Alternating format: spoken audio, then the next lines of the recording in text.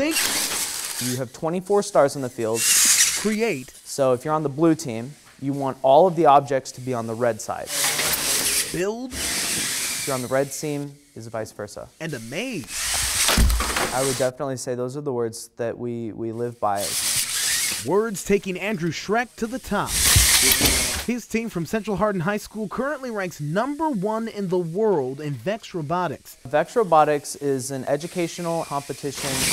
Like Robot Wars for the classroom, but the knowledge gained is no game. Project management, time management skills, programming, building techniques, just a lot. Vex puts lessons in science, engineering, technology, and math to work under a curriculum called Project Lead the Way.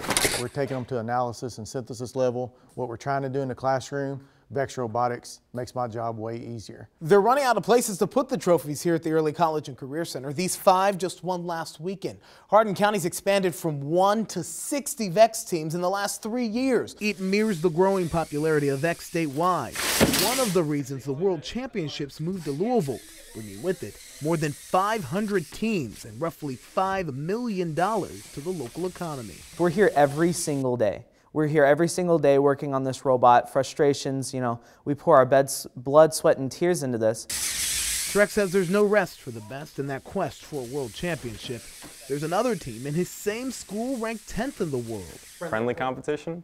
It's not always friendly. Are you kidding me? This is the kind of school fight a teacher likes to see.